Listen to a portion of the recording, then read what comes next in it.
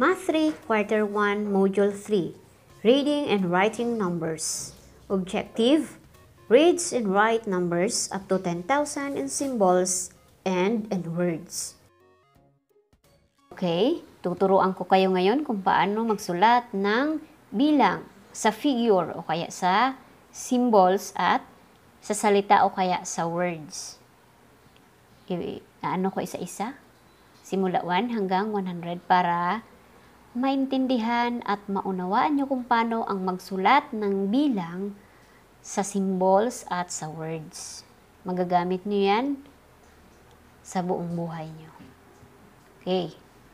Number 1, sa salita, 1, 2, 2, 3, 3, 4, 4, 5, 5, 6, 6, 7, 7, 8, 8, 9, 9, 10, 10, 11, 11, 12, 12, 13, 13, 14, 14, 15, 15, 16, 16, 17, 17, 18, 18, 19, 19, 20, 20, 21, 22,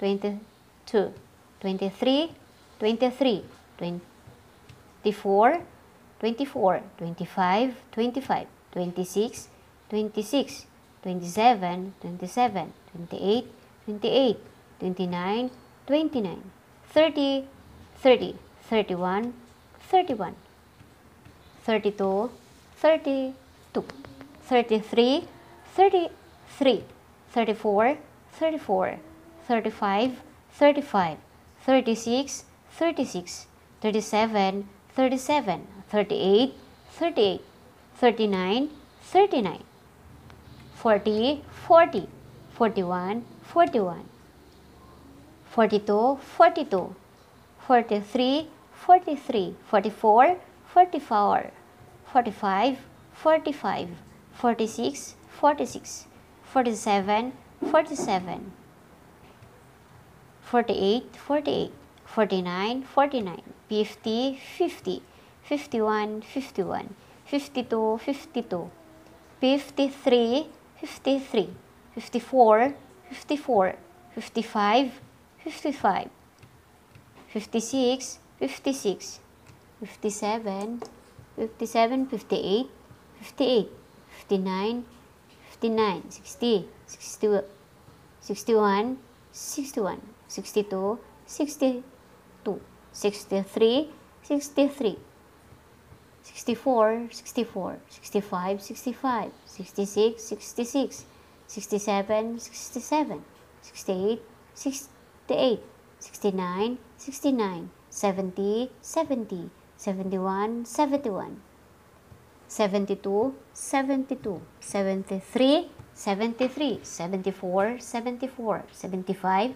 75, 76, 76, 77, 77, 78, 78, 79, 79, 80, 80, 81, 81, 82, 82, 83, 83, 84, 85, 85, 85, 86, 86, 87, 87, 88, 88, 89, 89, 90, 90, 91, 91, 92, 92, 93, 93, 94, 94, 95, 95, 96, 96, 97, 97, 98, 98, 99, 99, 100, 100. Meron ako dyan, mga number desk. Kaya niya kayang isulat ang yan. Okay, ilan ang 1,000? Unahin mo ng 1,000 kung ilan. Yan, 5 1,000. Isulat ang 5. Ilang 100? Yan, 3. Ilang 10? 3. Ilang 1?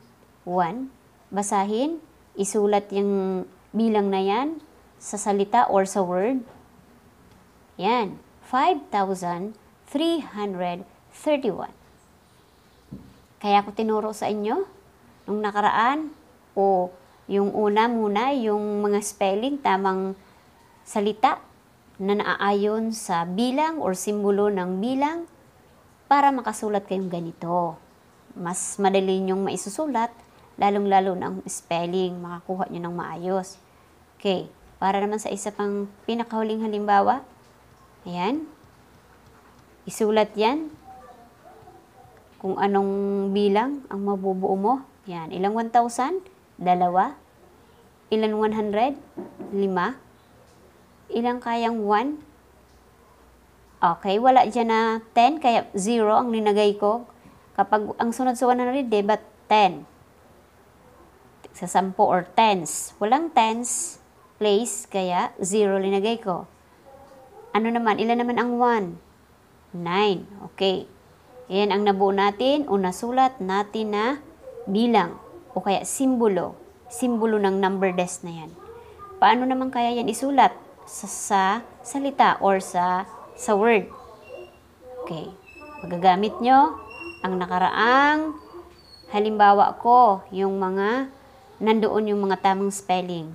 Isulat natin yan sa salita or number in word. 2,509. Okay, kaya mo na yan. Pwede mo nang sagutan ang iyong module para sa araw na ito. Napakadali lang nito, kaya medyo pahapyaw lang ang aking turo kasi simple lang naman ito. Lalong-lalo na kung nakinig ka at inintindi mo ang aking paliwanag. Huwag lang kalilimutan ang tamang pagsulat ng number in words. Yan, dito na nagtatapos ang aking video. Sa mga hindi pa o kaya sa mga baguhan na hindi pa nakapanood ng aking video, maaari po lamang na pakiclick ng subscribe button at notification bell para lagi po kayong updated sa aking mga videos sa mga susunod na araw.